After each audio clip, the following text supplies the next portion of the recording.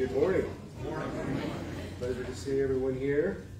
I would like to think that last night's rainstorm has officially brought our drought to an end, and the days left in August will lose its stranglehold on the summer and leave us on the doorstep of fall. So, looking forward to that. I'd like to, before I start, give an assist to Mr. Allen for helping me with my audio-visual portion of this morning's opening. As you can see, there are two dogs on the screen, one with mud to his knees and one to his neck. That brings me to my theme this morning. It's perspective. Is the mud deep? Well, it depends on who you ask. Are your problems big? It depends on who you ask. My problem may be a mountain, and yours might be an anthill, and we have the same problem. But it's based upon my perspective of the problem and my life experiences and my relationship with the Lord. The Lord says, my thoughts are not your thoughts, and my ways are not your ways. So when you see someone struggling, try not to view their problems from your perspective, because the two don't match up. So if you would join me in prayer. Dear Lord, thank you for being with us today and allowing us to come to your house and worship you. Would ask that you be with those individuals who can't be with us here this morning, and join those who are with us via the World Wide Web.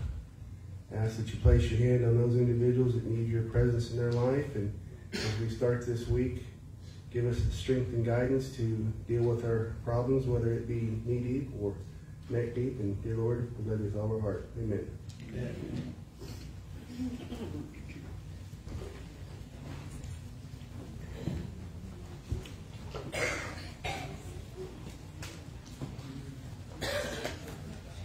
Well, today's theme in the hymn is going to be in revival, or revive us again. But I just recall as a child growing up, our junior high student then, in Little Rock, and then moving to Jonesboro. But in the Southern Baptist Church, we always had two revivals every year. One in the spring, one in the fall. I remember one in particular evangelist that came in. His name was Angel Martinez. Never used the Bible because he had it all memorized. And just go right through, and it was amazing. I remember a second one was in Jonesboro, and it was out on the Craighead County fairgrounds. It was a tent revival, and opened up to anyone. And as the service went on, lightning bolts were coming down. The storm was moving in. It came a tremendous storm. The men got up and held the poles down, but we still had a good revival and got out of there and went home. So, been a great experience. So now turn to 295, Revive Us Again. 295, let's stand.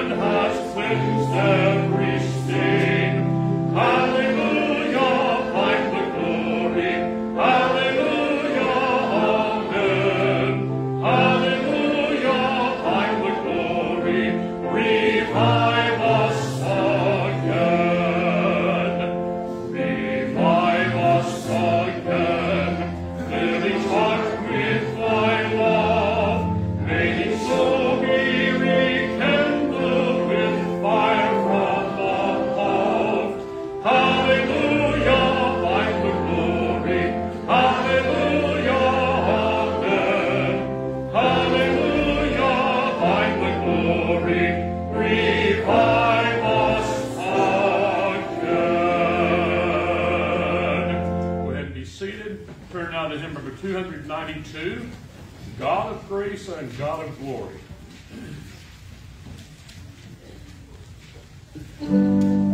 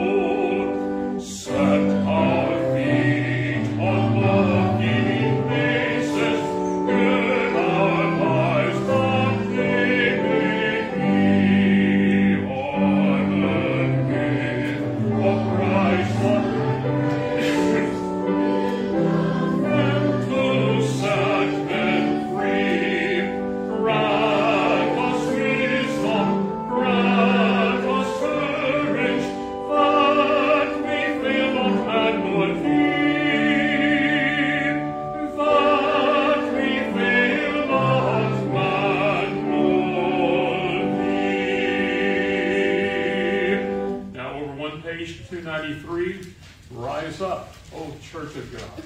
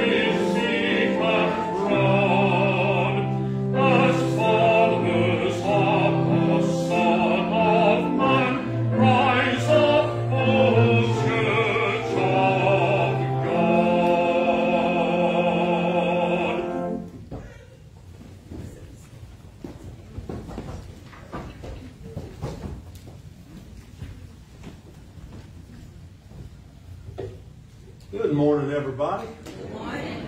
Good to see everyone in the house of the Lord. We welcome you today, along with those that are worshiping with us online. We're glad to have everyone in the house of the Lord this morning.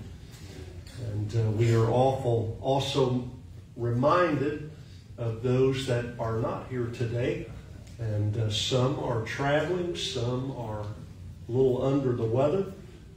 But our minds are with them wherever they might be today. We are going to go to the Lord in prayer, but before I do that, I want to share a couple of praise reports. For the last couple of months, Jane has been battling with one of her eyes. And had some surgery on it, and there was some fears that she might lose sight in that eye. And she came to me this morning and said, I can see 50% in that eye. And so that's a long way from where it was and trending in the right direction. And so we want to continue to pray that full sight will be restored to Jane, and we're thankful for that report today. Also, Becky Lott went to see her doctor this past week, and the doctor released her. Said that she was doing so well that he would not need to see her again, and she will still have follow-up with some of her other physicians. But not only did they release her, but they told her that it was okay for her to come to church. Now, we've been waiting for that news for a long time. And she's not here today. Hopefully she will be here next Sunday. But I need your help in order for her to come back. Because the doctor said that while she could come to church, he did not want her shaking hands or hugging necks. Boy, she just goes to the wrong church, doesn't she? Because we like to shake hands and we like to hug necks. But I think we could sacrifice that for Becky to be back in service, in person with her family of faith. And so she's probably going to come in just a couple of minutes after service begins, and she may need to leave just a couple of minutes before we're dismissed, or we just need to be disciplined and just wave at her from a distance But that is wonderful, wonderful news. And we thank the Lord for that. So hopefully we'll be seeing Becky back in service with us real soon. Now to our prayer needs. Ken Kane told me that his daughter-in-law is not doing well. Her name is Dixie. She has been on our prayer list for a while, undergoing treatments for cancer.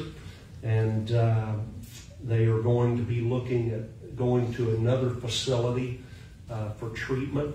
And so let's amp up those prayers for Dixie. Also, please be in prayer for my nephew, that the Lord would be with him and his family in their journey. Also, all of the others that are on our prayer list, we want to be faithful and diligent in lifting them up to the Lord. Also, we want to pray for Alma Holman. That is Bill Bergman's mother-in-law. Alma had back surgery, and then while recuperating from that, had a heart attack. And so she's in the hospital in Springfield. She is critical but stable. And so both Bill and Joyce reached out to me and asked for our prayers for Alma, so we want to certainly do that. Also, I realize that school has already started for some, but West Plains school districts, and I think the surrounding rural schools begin tomorrow. And so we want to be in prayer for all of the students, for all of the teachers and administrators, faculty and staff, that God would be with them and bless them and give them a great year. Also, for those that are headed off to college, pray for their parents. Our granddaughter went to check in on Thursday, and the email or the text that I got from Justin after they dropped her off and were headed home, it just simply said, "Well, that sucked." And then my sister, her grandson, they dropped him off at Arkansas State yesterday. So there were a lot of tears shed this past week as moms and dads and grandparents had to face a new chapter in the life of their child or grandchild. But we know that that's just a part of life, and it'll all be fine, and they will do well. And we're thankful that they have a foundation on which to stand that will guide them and help them in this new venture in their life. And so we have some teachers and school folks here in our church, and we are praying for you. We're encouraging you. I realize that right now across the United States, teachers are declining, and there's different reasons for that. And some are just overworked and burned out and underpaid and underappreciated. And I want you to know that this church appreciates you for what you do. And we will encourage you and support you in every way that we can. If you have a need today, if you would acknowledge it by an uplifted hand, we'll take our cares to the Lord. Heavenly Father, thank you for allowing us to be in your presence today. Thank you that where 2 or 3 gather together in your name, that you come among them. And Lord, we want to fellowship with you today. Just as we pray that we are ministered to, Lord, we want to minister to you through our thanksgiving and through our worship today. Father, we thank you for the great praise reports and all that you have done and continue to do. And Lord, we just give you praise for that today. And we thank you for allowing us to bring our petitions to you. And so we lift up Dixie today, asking, Lord, that you would minister to her. Lord, that you would minister to her family, that you would just supply all of their needs. Father, I pray for Hayes today and his family, that you would be with them in this journey. Pray for Tammy, that you would continue to be with her and Bruce. And Father, all of those that are on our prayer list today, we pray for Alma, asking God for your hand of protection to be over her as she's in the hospital. Lord, that she will have a full recovery, that you would strengthen her today. Every need acknowledged by an uplifted hand. You know what every one of those represented today. And Lord, we just place those in your care, asking, Lord, that you would minister according to your will. Father, today we lift up our students, our teachers, all administrators, staff, faculty, everyone that is tasked with taking care of our children in an educational setting. We pray for them, those that have already gone to school, those that are going to be entering the classrooms tomorrow. I pray, Lord, that you would be with them, that you would strengthen them, that you would encourage them today. Lord, that you would help them to see anew their value. Father, I pray for a community that will support them and help them in any way that we can. And Lord, I just pray that this would be a year that is blessed. I pray, God, it would be an environment that is safe and conducive to learning. Father, I just give you praise today, asking you to be with your people wherever they are gathered today. Let the church be lifted up, encouraged, and at the same time, let us be challenged to be better than we were yesterday. And we'll give you all of the praise, all of the glory, for it's in the name of Jesus we pray. And everybody said, amen. I'm going to sing today. I had another song that I was going to try to sing, but last night, as we got ready to go to bed, the lightning was flashing and thunder was rolling. And at that point, it hadn't begun to rain, but it wasn't long after we got in bed that I heard the rain on the roof. And throughout the night, I would wake up and hear it thundering and raining and storming. And this song came to my mind. And, natural storms can be symbolic of personal storms. And we all have them. At some point in our life, it becomes our turn to face some dark times in life. And so I hope this song will minister to you today. It was such a comfort to just sort of sing it in my mind last night as the storms raged outside. And so I hope it will minister to you today.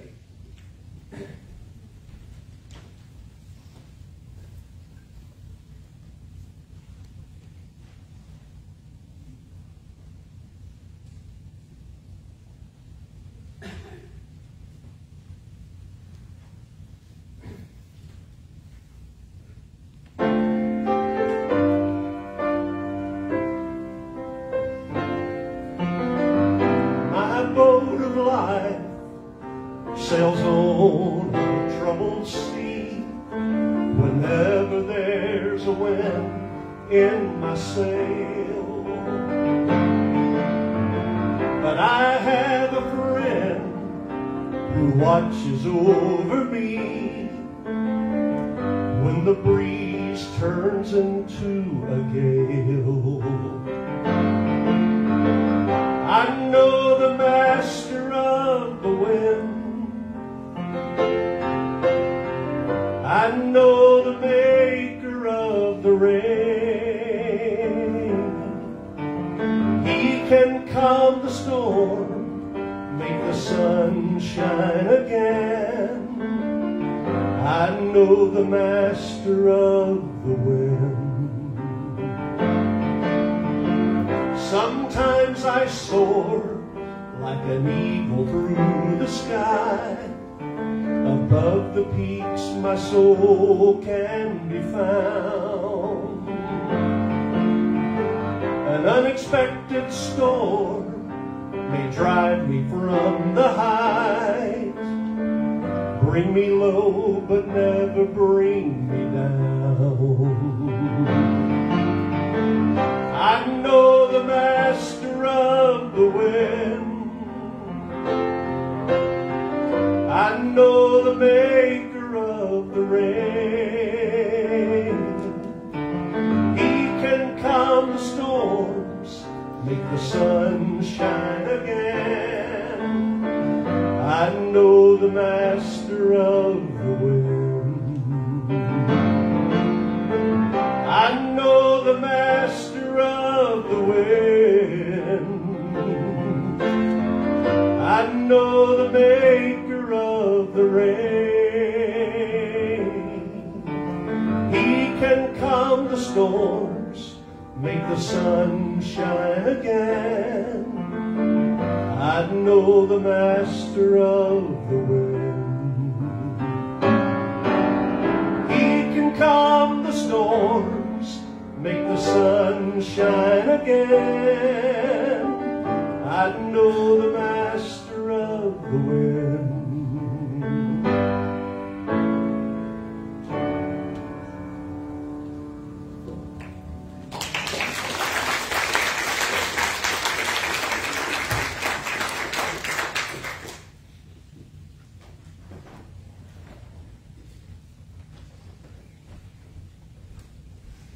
We're going to dismiss our kids, the Sunshine Kids, this morning.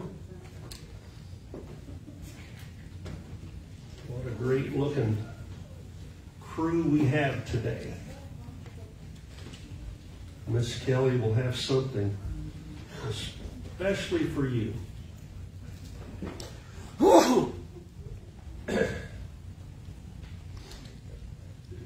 You have your Bibles today. We're turning to the book of 1 Samuel. That's in the Old Testament.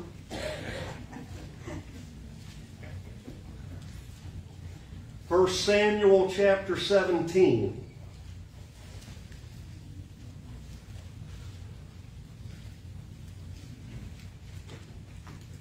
First Samuel 17, verse 38 and 39.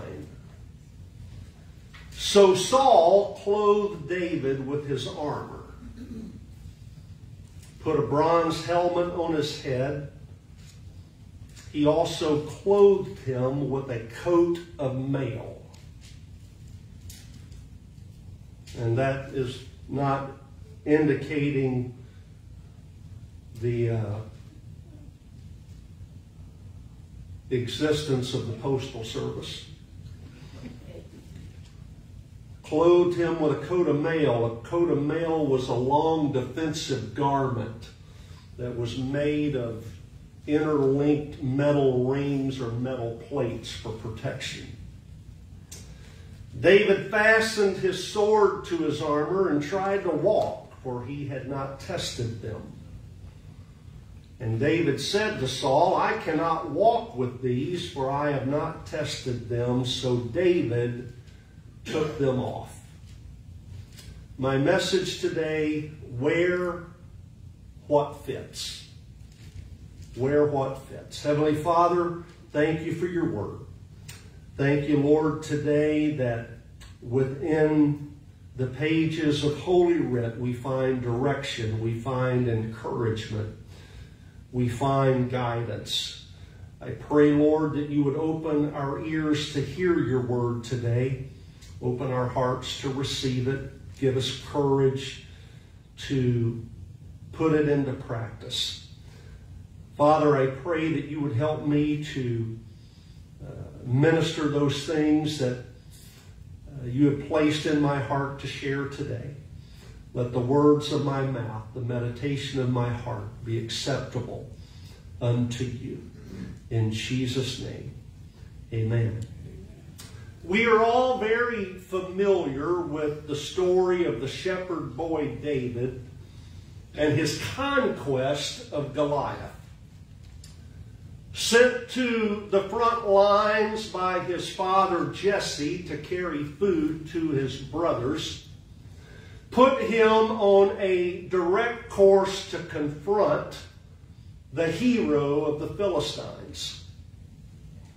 And with the assurance that God was with him, David felled the giant with a stone, beheads him with his own sword, and saves the Israelite nation. The biblical account of David and Goliath is one of the most popular stories from all of Scripture. It's lessons of courage and faith and overcoming what seemingly was impossible has captured the imaginations of every child that has heard the story told. But before the climax of this great victory, embedded into the narrative of the story is a subplot. After David had accepted Goliath's challenge, King Saul tried to make David look and act like a soldier. He tried to dress him in armor, even giving him his own, also giving him his sword and a shield. But David was a mere boy. King Saul was a grown man. David was just a young shepherd. The sword was too big. The armor was too heavy. Once he got it on, David couldn't even walk in it, much less go to battle, encumbered by all of that. And so David took off the garments of a soldier, put back on his shepherd's clothes, and he went to find things that were more familiar to him. And so, with his staff in his hand, and knowing that he is about to confront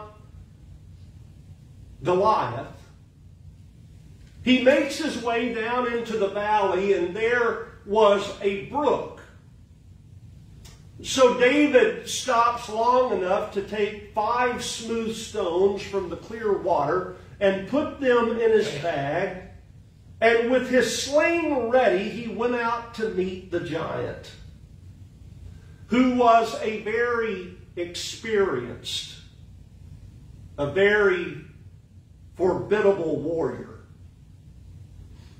And as they say, the rest is history. Now, David was given all of the things that a soldier would need to defeat Goliath. But David was not a soldier. David was a shepherd. He didn't fit into a soldier's clothing. They simply weren't who he was. He was a shepherd, and if he was going to win this battle, it would have to be as a shepherd. And so David wore what fit him, and he succeeded. Now, perhaps aside from faith and assurance in God's ability, there's another lesson in this story for us to learn today. And that is, if we want to fulfill God's purpose for our lives, then we should become comfortable wearing the clothes that fit us. We should strive to just simply be the individual that God has called us to be. Because every one of us here today are called by God to fulfill His purpose in our lives. And every one of us have been given gifts and talents to use for the glory of God. And yet, there are many who are tempted to wear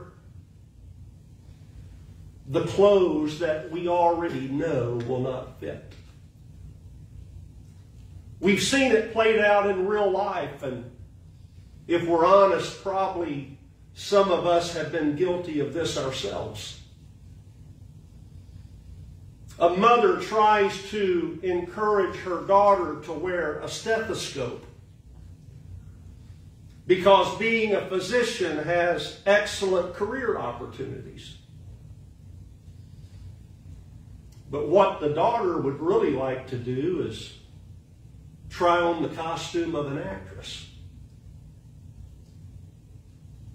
to pursue her career in theater. A father wants his son to wear the uniform of an athlete. Wants him to stand out in baseball or football or basketball or any of the other kind of balls. But the son wants to play a trumpet and march in the band wearing the uniform of a band member. A husband wants his wife to wear an apron and be a stay-at-home mom. But what she'd really like to do is go back to school and get her degree and wear the attire fitting of a teacher. Or a wife wants her husband to wear a business suit to move up on the corporate ladder. But what he really feels called to do is to work with children. And so he'd like to be able to put on a scout leader's uniform every morning and work with the kids of the community. You see, society promotes through advertising and through the mass media that we are all supposed to wear the clothing of successful people. And for too many, it has only led to living lives that are stressful and frustrated and void of meaning because success is defined by what we have instead of who we are. And so we're so busy chasing a contentment that so easily evades us because we're trying to be something that God never intended or gifted us to be. That is true in our natural lives. It's also true in our spiritual lives. And it must have been an issue for the first century church as well. It would seem by reading the scriptures that there were those in the early church who were trying to be something that they were not gifted to be. To both the church at Rome and in his second letter to the church at Corinth, Paul teaches them by likening the body of Christ to a natural body. He explains to them the fact that the body has many parts, but that every part has a different function. And one part should not be complaining because they view themselves as being less significant than another. He declared that every part is necessary to the benefit of the whole. And that God has set each one of them in the body just as He pleases. And so Paul tells them, if your gift is in prophecy, then prophesy. If God has gifted you to be a leader, then to lead with diligence. If God's gift for you is to teach, then teach. If God has given you the gift to give, then give with liberality. However God has gifted you. use that to the edifying or to the building up of others. And if that's true, then just the opposite of that is true. If God did not gift you to prophesy, then don't try prophesying. If God did not give you the talents and the gifts to be a leader, then be satisfied with being a follower.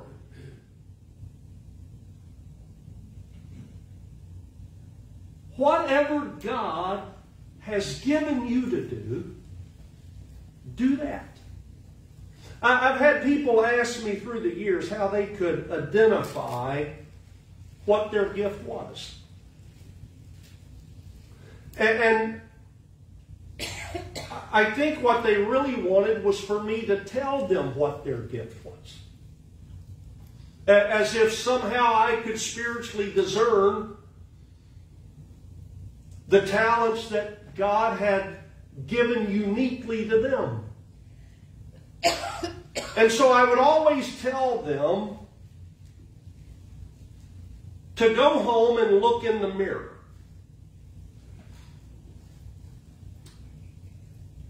And to see the reflection that was looking back at them for simply what it was. Just see the person that God uniquely made them to be. And it really is that simple. God doesn't make it complicated. Everything that God created was done with a unique purpose in mind. God doesn't ask a dog to be a cat.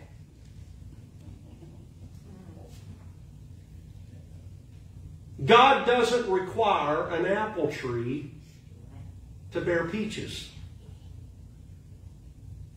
He didn't make it to be a peach tree. He made it to be an apple tree. I want to show you just how simple this concept is. In the book of Job, chapter 37, the Bible says this: God's voice thunders in marvelous ways. He does great things beyond our understanding. He says to the snow, fall to the earth, and to the rain shower be a mighty downpour. So God says to the snow, fall on the earth. Just do one thing. Just fall. And then he says to the rain shower, be a mighty downpour. Essentially what he's saying is just do the thing I've actually created you to do. You're rain, so rain. You're snow, so snow. And when we can see the simplicity in that, a tremendous weight is taken off of our shoulders. God's asking me to be the thing He's already created me to be. Nothing more. God's asking you to be the thing that He's already created you to be. Nothing more. He doesn't tell the snow to thaw and become rain. He doesn't tell the rain to freeze and turn itself into snow. And I know what you're thinking. That at their core, both of them are water. Exactly. But with different form and different functions. Remember what Paul said to Rome and Corinth? We're one body. Members in particular. And we all function uniquely. And so God says, do your thing. Do what I've created you to do. There are so many that twist themselves up in knots, and all because they're trying to be something or someone else. They try to fulfill some endless list of qualities and capabilities that they think will make them feel loved or happy. That's a very exhausting way to live. And I know because I've tried it. As a young minister, and please don't think that I'm not for trying to better oneself, to become a little bit more knowledgeable and educated. Early on in my ministry, I purposed that I was going to learn a new word every week and figure out how to use it in a sermon. And these weren't little words. These were big words. Because I wanted to look more learned. A little bit more refined. And I got put in my place one Sunday evening while preaching. I was preaching about how the devil tempts us and the things that he tempts us with.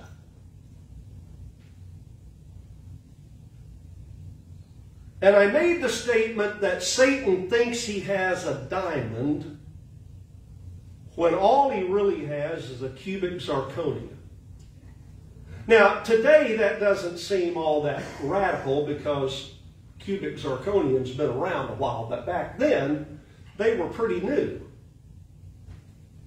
And this little lady sitting next to another little old lady who thought she was whispering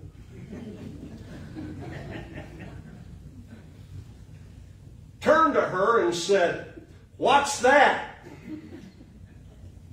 Because she had no idea that a cubic zirconian was just simply a fake diamond. And there was something that struck my spirit in that how can I preach if people don't understand what I'm saying? What good did it do me to learn those words that some people had no idea what I said after I said it? I just finally realized that I'm who I am. I'm just a country boy. I've got a high school education. I didn't attend seminary. I've got a few hours from doing a few course studies in Bible school, but I'm just an old country boy. And I like to say ain't and y'all. And that's just who I am. And I've had people, and I've learned to take it as a compliment. I've had people say to me before, I just really enjoy your preaching because you just talk so I can understand it. And isn't that what we're called to do? To be able to communicate.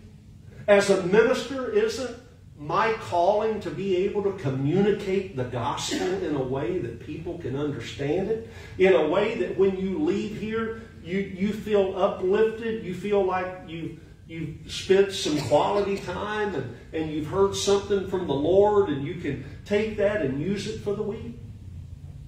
You see, it got to be a little weary trying to be something that I wasn't.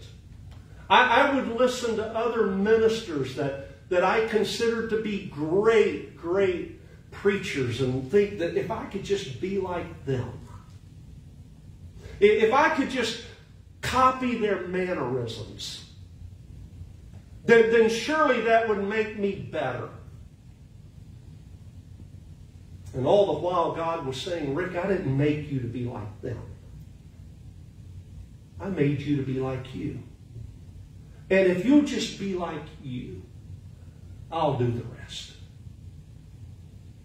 And I think sometimes we all get caught up in that. When all the while God's asking us to just be who He created and gifted us to be. Within this one body of believers that we call First Christian Church, we have a wonderful diversity of talents. We're teachers, plumbers, electricians, doctors, farmers, realtors, business owners. We're housewives, secretaries, nurses, law enforcement officers, truck drivers, engineers, student, sales clerks, contractors, retirees. You get the picture. Do you even have a preacher among you?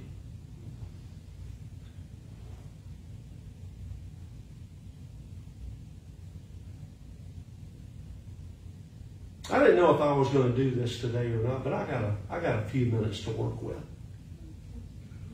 So I'm going to do it. The Bible says to give honor where honor's due. And sometimes I don't think I do a good enough job at that. I don't want to embarrass them, but I need them to come up here in order for me to make this work. And so I don't think it'll embarrass them. But Jason, come here.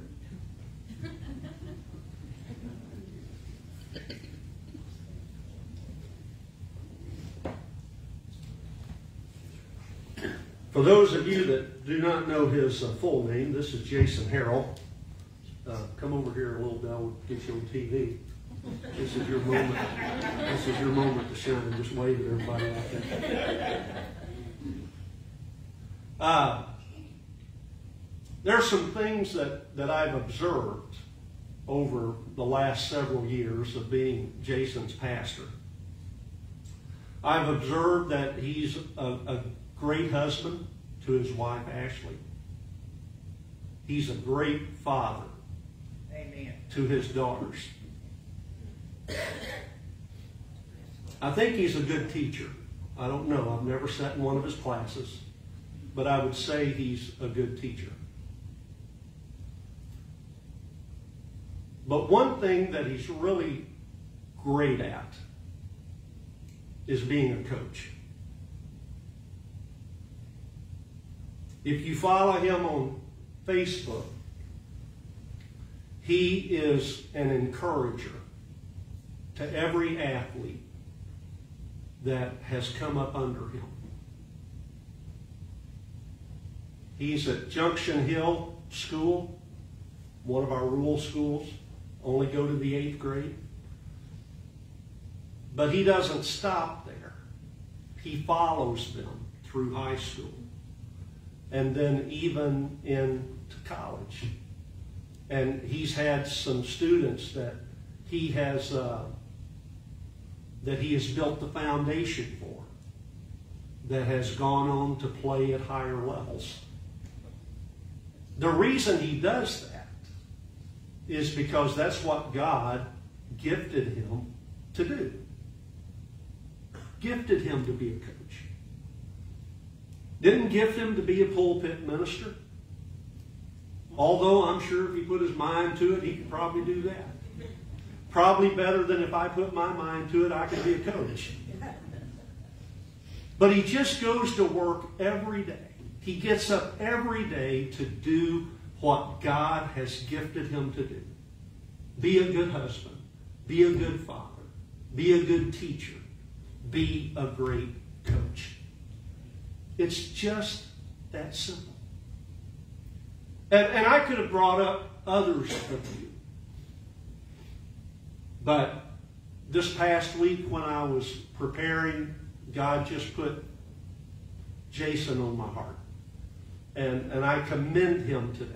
And I thank him for being the kind of coach that he is, the encourager. And I think we ought to honor him today. Would you give him a...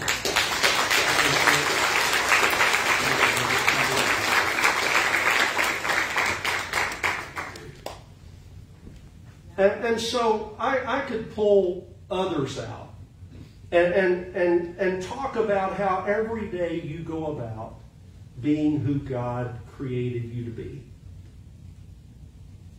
And here's the thing that we all have in common.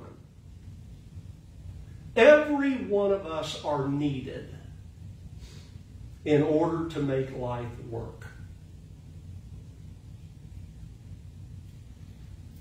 And so God's message for us today is to become content with who God made us to be. And simply to do the often mundane, repetitive things that our gifts allow us to do. With this twist. As followers of Jesus, we are to heed the admonition of Colossians chapter 3, verse 23.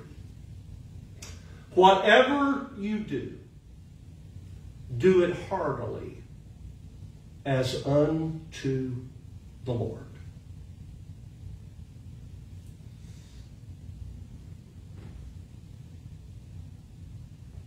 There is a tremendous value in embracing the loves and the skills and the passions that God has planted inside of us. And that value only increases when those things are used in a way that is reflective of Christ. And so, like David, let's wear what fits. Let's just be who God made us to be. And then watch God do great things through us. So wherever life takes you this afternoon or tomorrow, if it's in an office building, if it's out among the public, wherever that might be, whatever your day might look like, do it with a little more kindness, do it with more compassion, and do it with a lot of grace. And you just might be surprised at what God will do through you. Amen? Amen. Heavenly Father, I thank you today for reminding us that we do not have to be great because you're great. We don't have to always have it all together because you always have it all together. And yet, Lord, you've reminded us that no matter how insignificant we may see ourselves, we are vital to the health of the body. Lord, we work hand in hand. All of the functions work together for the good of the whole. So, Lord, today, while we might not think that we're that significant in the overall scope of things, help us to see our value. Help us to see that you made us unique and that we can do what others cannot do. We can reach certain people that other people would never reach. Lord, I pray that you use us all today for your glory and for your kingdom. In Jesus' name I pray. Amen. Amen. I invite you to the table of the Lord today.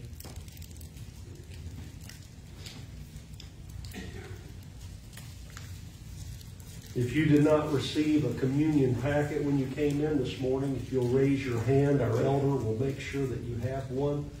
We need some right up here in the front. I think maybe they had some behind them, stored up for a rainy day. Anybody else need one? They've been taken care of, Edward. Thank you.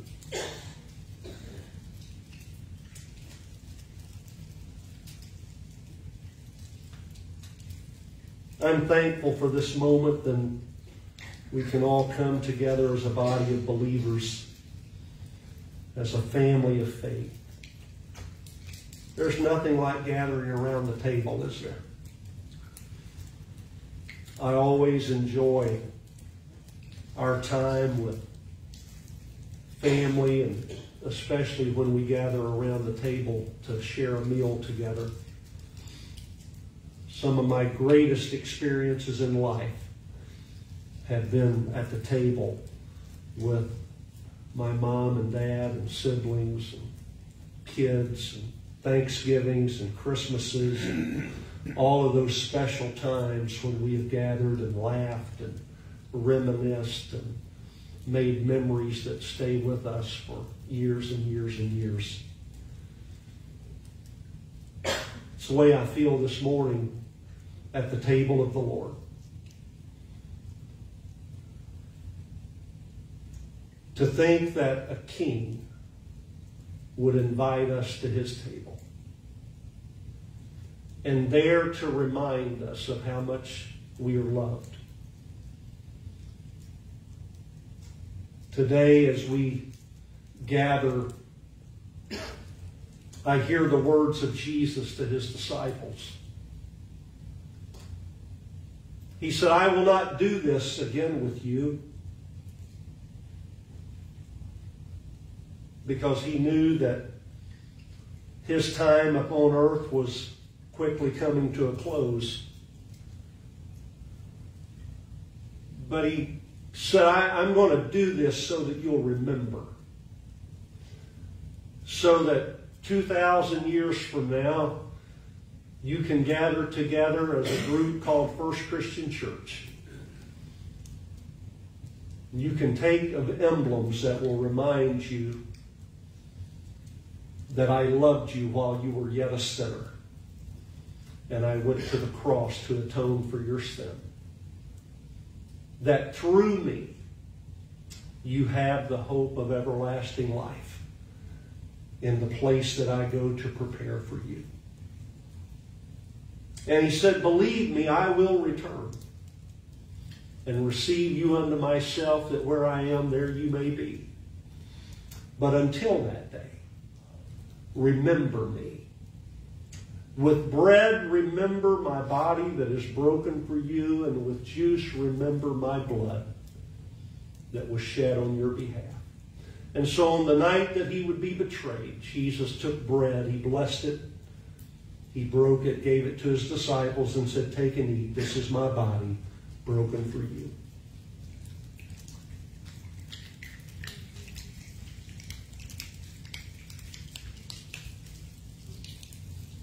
And likewise, he took the cup, blessed it, gave it to his disciples, and said, drink all of it. This is the new covenant in my blood shed for you.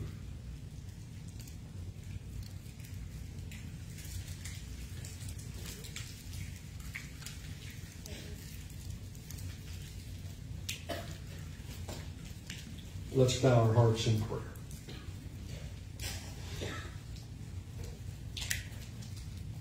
Heavenly Father, we thank you again that we have been able to sit at your feet for a little while this morning, to hear of your word. Lord, to be helped in our endeavor to be more like you. And Lord, what greater way to end this service than to gather at your table, to partake with each other these emblems that not only are reminders, but they're emblems that unite us in our faith. There is no Savior but you. No gospel but yours, that is able to save us, to keep us, and to help us as we endeavor to live lives that are reflective of you. Lord Jesus, today I pray that you would bless your people. Lord, I pray that you would be blessed by us today. Father, I pray that this week you would help all of us to be able to share our gifts and our talents with others, that they might see you in our lives. Father, keep us in your care is our prayer today. In Jesus' name, amen and amen. Larry's going to come and lead us in our closing hymn today. I invite us all to stand and sing along with him.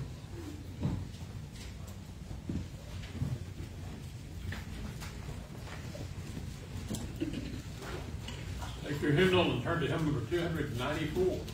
Set my soul afire, 294.